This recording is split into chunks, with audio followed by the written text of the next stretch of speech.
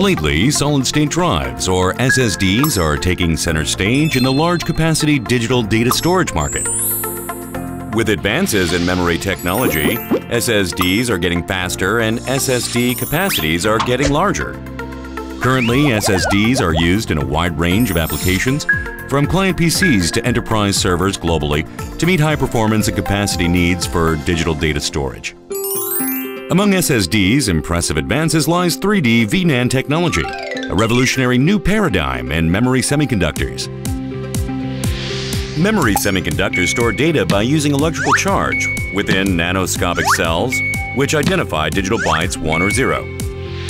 Traditionally, NAND flash memory storage capacity had increased by cramming more cells into a limited space on a chip. More capacity, the number of cells has to increase, meaning the cells are placed more closely together.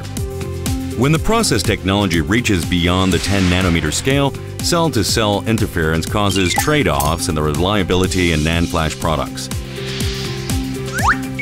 And thus, the 3D vertical NAND, or V-Nand, was created, where cell arrays are stacked vertically on top of each other. Imagine it like a building, where instead of rooms being built smaller and closer on a single level, they are stacked on top of each other, thus breaking free from current limitations. And through cutting-edge process technology, V-Nand flash chips vertically connect the cell layers with channel holes, which are pathways or elevators that let data pass through. This new innovation makes data processing at least twice as fast and cuts power consumption by half.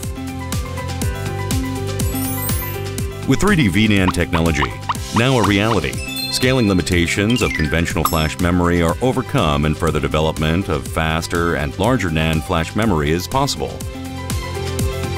Thanks to 3D V-Nand technology, SSDs with much faster response rates and larger capacities are increasingly being adopted in high-end enterprise applications such as big data networks, cloud computing, and real-time analysis. Revolutions in memory semiconductor technology will help accurate the era of IoT, where immense amounts of data will need to be processed and transferred even faster than before.